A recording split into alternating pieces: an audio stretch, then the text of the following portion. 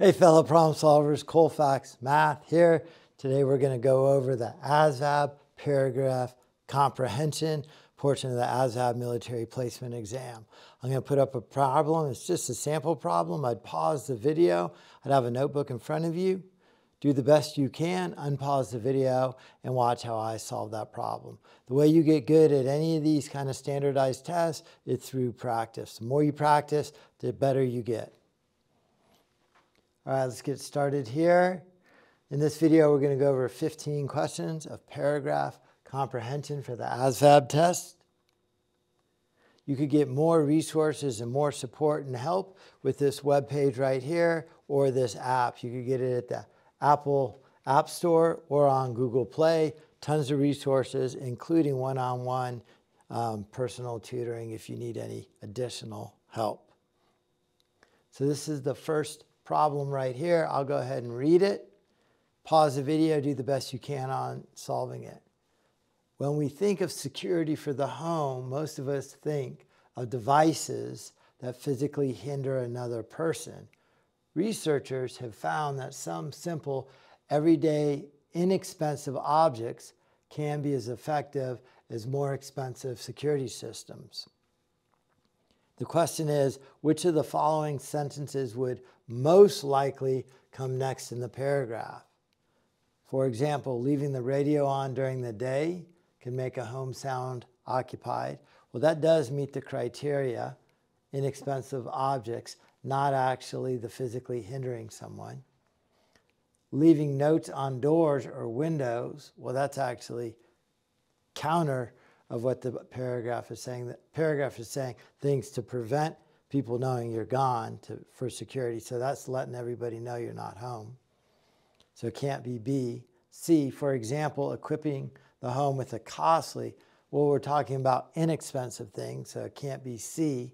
D, for example, doors should only be opened after a visitor. We're actually not talking about being home and people coming.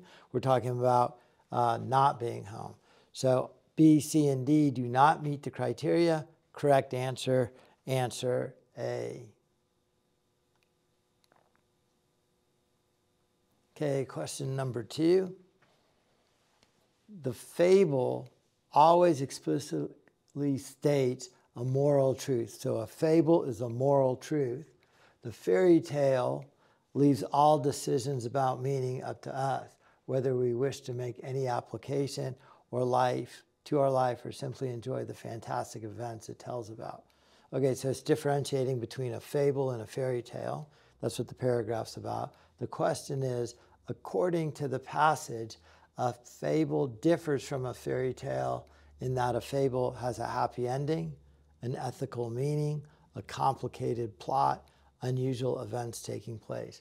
So they're asking, what does a fable have? Well, a fable always states a moral truth. So a moral truth would also be an ethical meaning. Correct answer, answer B.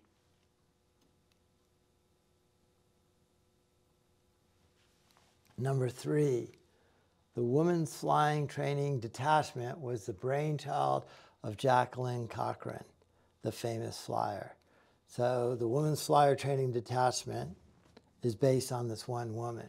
Because of the overwhelming demand for qualified men to fly combat during World War II, she was able to persuade the Army to train women pilots to ferry military aircraft from manufacturers to embarkation points for later shipment overseas. Okay, so we're talking about this woman who has created this individual detachment. The Army only wanted men, and they needed so many, she was able to convince them to let them starting to ferry things over. The question is, the author implies that the primary motivation for establishing a training program for women pilots during World War II was the Army's wish to utilize women's abilities. Actually, it wasn't really, they didn't want to use women's abilities. It says here, she was only able to persuade them because of a thing. Unavailability of qualified male pilots, that is true, and that's right from the paragraph. Fame of flyer Jacqueline Cochran. Well, the program, the author implies that primary motivation for establishing a training program for women was this.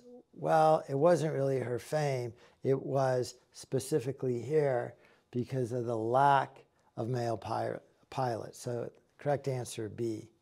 Existence of the Women's Flying Training Detachment. Its existence did not have the Army encourage it. It was really because there were no qualified male pilots. Correct answer B. There.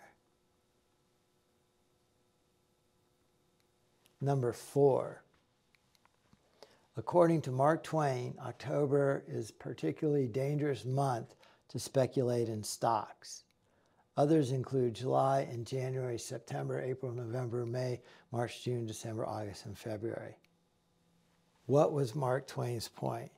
So Mark Twain, you know, great American author, always had these funny things to say. And he's saying that one month was bad, but actually every other month was bad as well. So what was his point? His point is that the stock market is always going to be dangerous to invest in. So let's see which answer says that.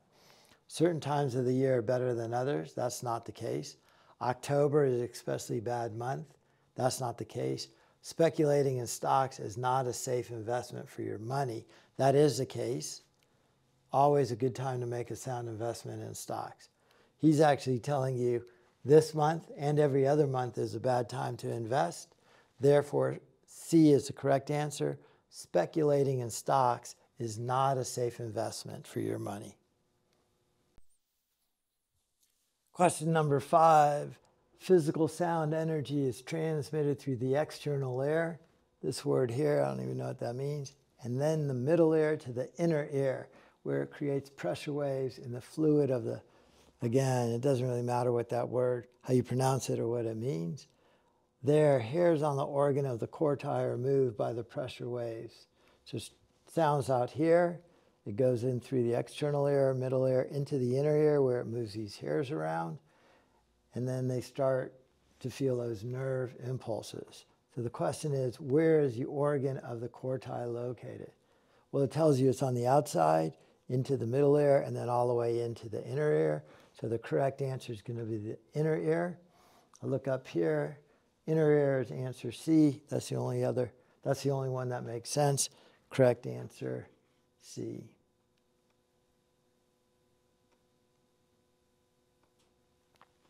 Number 6, a period of time is usually measured by comparing it with another period of time. So we're saying time is relative to another set of times. For example, a year on Mercury is equal to, a year on Uranus is equal to, and then the question is, according to the passage, the way time is usually measured shows that time is flexible. That means it could bend and change. Nothing about that in there. Relative. Well, that's exactly what that passage is about. It is saying time is measured relative to another time. So that's the correct answer. Cyclical, meaning it goes in cycles. That's not correct. Calendar-based, not correct. Correct answer is answer B, relative to another time. A lot of these are like vocab. You have to know what those words mean. Question 7. Physicists seek out those features of nature that are simple and universal. The secret of their success is not so much a matter of finding answers as it is to asking the correct questions. The trick is keeping the question simple, sticking to the universal phenomena, simple questions that can be answered clearly and unambiguously, means clearly, by careful observation of repeated experiments and logical thinking. So this passage is about a physicist, scientist. It's not that they ask complex questions. They ask simple questions that are easy to test. So that's what the passage is about. The question, which of the following questions is most clearly an example of the kind of discussions in the paragraph? How the destruction of the environment is prevented. Wow, that's gigantic. That's all over the place. That is not a simple question. What can people do to make their lives happier? Very complex question. C, how fast do stones of a particular size fall? Pretty simple question. You just drop that rock, you measure it. That's the kind of question they're talking about in this passage. How large was a meteorite that was observed last night? Also complex. So correct answer is answer C. It is the only simple question up there. Again, this reading comprehension isn't really what you think about the passage at all. It's just the information you're able to take out of that passage and apply. So, I mean, you can tell why it's an important skill. If you have written directions, can you decode those and answer the correct question? All right, question number 8. The duty of the lighthouse keeper is to keep the lighthouse burning no matter what. So most important, that lighthouse keeper has to keep the lighthouse going, so that ships will be warned of the presence of dangerous rocks. So the paragraph is really just the duty for that lighthouse keeper. The question is, if a shipwreck should occur near the lighthouse, even though he would like to aid in the rescue of the ship's crew and passengers, the lighthouse keeper must stay at his lighthouse. That's very clearly the first sentence. Rush to their aid? No. His job is to keep the light going. Turn out the light? That doesn't even make sense. Quickly sound the siren. There's no context if there's a siren or anything else in that paragraph. Correct answer is A. Very clearly, his job is to man that lighthouse.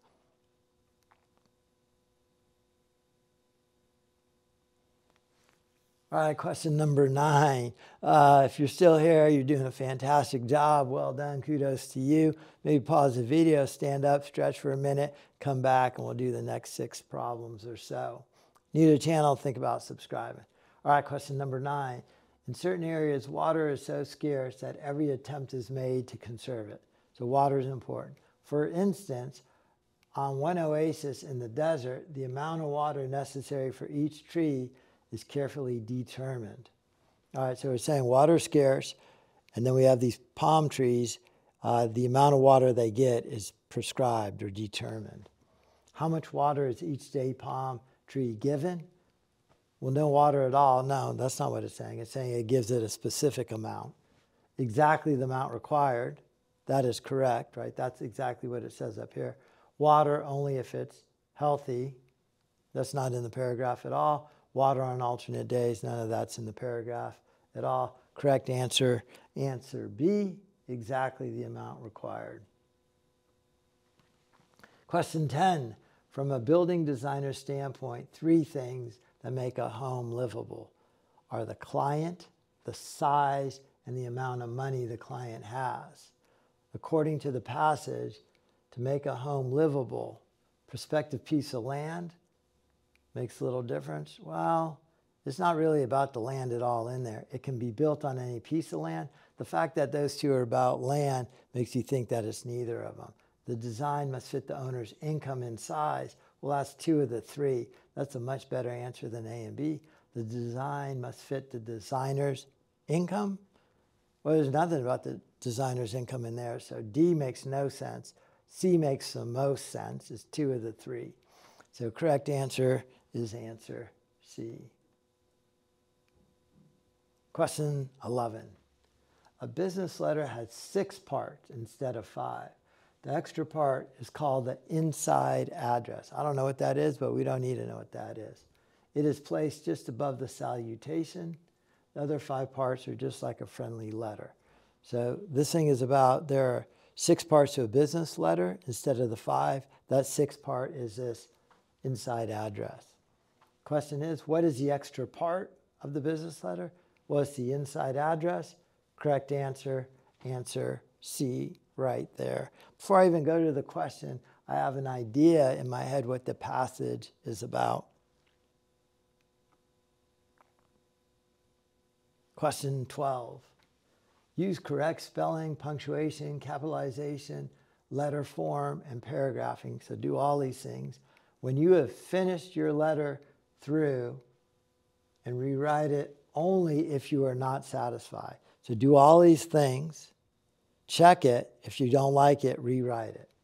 When should you rewrite your letter? Well, it's telling you only after you review it and you don't like it. So let's see these. When it sounds good, doesn't make sense. When you use correct spelling, doesn't make sense. If you're satisfied with all the parts, Again, doesn't make sense. You're satisfied. Why would you rewrite it? If you are not satisfied with any of the parts, then you rewrite it. So correct answer, answer D right there. All right, number 13, a little bit longer passage. Mineral-rich Zaire is one of the world's most important sources of uranium. It also has copper, tin, diamonds, gold, cobalt, zinc, ag, palm oil, kernels, cottonseed, rubber, cotton lint, coffee, peanuts, sweet potato, yams, cassava. All right, so there's a list of 1 million things that mineral-rich Zaire has. Question, how many cotton products does Zaire produce? Well, I got to go back and reread that to figure it out. So here are the ag products. Here's cottonseed, cotton lint, I guess the stuff in your pocket, and that's it. So Zaire has 2 different types of cotton products. So correct answer, answer D right here. Number 14, they returned to the beach where blankets spotted the slope to the water, an advancing wall of clouds, black and gray, darkening the expanse of the ground beneath the approach from the west. To the east and above them, the sky remained clear, the sun warm, as if collaborating in the deception. So a lot of storm clouds, but there's also clear skies, and there's a deception, meaning a falsity. The deception referred to in the passage is that the sky is clear, there is no storm approaching, the sun is warm, it is too cold to swim. Correct answer has to be answer B, because there is a storm approaching. So the deception is that there is no storm approaching. All right, let's keep going. Last one, number 15. The Tuskegee Airmen were the first black military aviators in the U.S. Air Corps, a precursor to the U.S. Air Force. Trained at the Tuskegee Army Airfield in Alabama, they flew more than 15,000 individual sorties in Europe and North Africa during World War II. Their impressive performance earned them more than 150 distinguished flying crosses and helped encourage the eventual integration of the U.S. Armed Forces. Pretty long passage talking about the airmen, who they were, kind of how it evolved into the Air Force. What can be inferred from this passage? I thought, well, let's read through these and see which one makes the most sense for the next kind of step or the next level. The Tuskegee Airmen were also naval officers. That's nowhere in there. There's nothing about the Navy in there at all. A's out. Due to segregation, the airmen did not receive any military decorations. It specifically says they were highly decorated, so B doesn't make sense. B's out. President FDR was responsible for the segregation of the U.S. Armed Forces. Again, there is no mention of FDR in there at all, so that one can't be it. So it has to be answer D. Let's see if it makes sense. Prior to World War II, the U.S. Armed Forces were segregated. That is true, and it is also the only one that even is related to that passage right there. All right, well done if you made it to the end of this video. Think about subscribing if it was helpful. This channel is all about helping you do better on standardized tests, and the way to do that is to practice. So I appreciate you watching. If you have any questions, please post them in the comments. I'll try to get back to you as soon as I can. Here's another resource you could look to for more information and support in taking your ASVAB military placement exam.